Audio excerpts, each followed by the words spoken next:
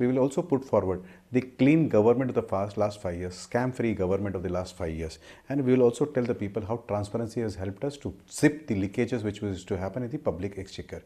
That particular point will take to the people. And also on the front of Balakot, how did we, respond back to the terrorist attack which happened in Pulwama? Let me tell you, if you see the number of income tax pays in 2014 and today, how many crore people have increased? That shows that there is an income. Otherwise, why would people pay income tax? Number two, number of people who are registered in EPF, Provident Fund, jumped over 72 lakh. Why would people pay PF if they don't have jobs? Number three, let me tell you, madam, we have built so many kilometers of road. Roads are not built in air. They requires hands, ma'am. If you want to, in unorganized sector, let me tell you, 27 lakh new auto rickshaws were added. I can go on how many number of tractors were added in the last 5 years.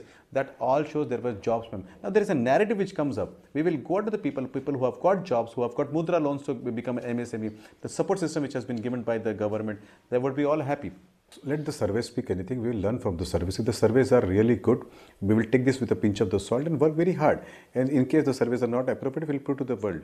But on 23rd of May, probably you see the number game. And I am very, very confident. My team is confident, and everybody who is working under Amit ji's leadership and Modi ji's leadership is confident. We will come back with majority, and also the numbers in each state will be up. Yes, plus you rightly said, what will happen in Odisha or West Bengal or the states where we were not there earlier, or maybe Kerala, probably we'll have positive numbers.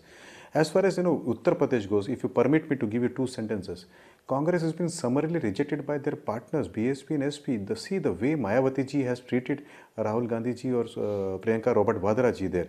That shows that even local parties there don't approve them. So if they are not been approved by the local parties, how would they go ahead with the alliances? And my team, my party, my alliances are intact and they are working very, very hard. So if there are some shortfalls, we will, in the next 60 days, we'll make them up, and I'm sure we'll get more seats than what we had.